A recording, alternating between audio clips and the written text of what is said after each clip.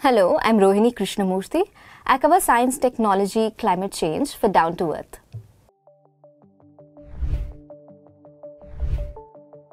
Spheroidal carbonaceous particles, or SCP, have been identified for the first time in an Antarctic ice core. SCP is a component of fly ash. To read a detailed report on fly ash particles, please click the link in the description below.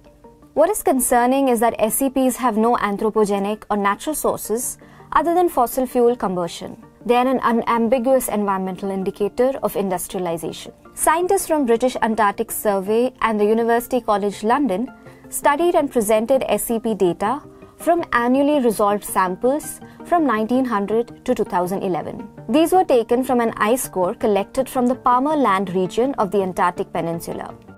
The study provided the first evidence that SCPs have been trapped in ice layers since the early decades of 20th century. Though the oldest potential evidence of SCPs at Palmer was found in a sample corresponding to the 1930s to 1937, the first definitive year identified from the discrete sampling method was 1936. The SCPs identified within the ice core were analyzed using scanning electron microscopy and energy dispersive X-ray to determine their surface chemistry and fuel source. In the past, ice cores have been drilled from ice sheets worldwide, notably in Greenland and Antarctica. Studying ice cores helps scientists unravel the composition and timeline of the accumulated samples and measure the temperature and chemistry of air from the past. Atmospheric transport is the main means by which contaminants reach Antarctica.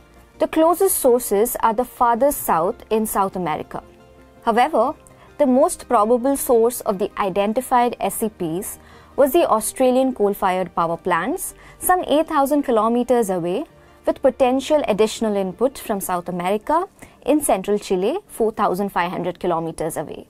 According to scientists, atmospheric circulation and transport processes influence the deposition of SCPs in Antarctica. From the 1980s, the westerly winds increased in strength and shifted closer to the Antarctic continent, causing an increase in snow accumulation in the Antarctic Peninsula. This likely played a role in the reappearance of SCPs since 1980, which disappeared between 1960 and 1981. The westerly winds in the southern hemisphere are predicted to increase in strength during the 21st century. This might lead to an increased deposition of fly ash particles in Antarctica. To know more about the latest developments in science, technology, and environment, please click on the link in the description below.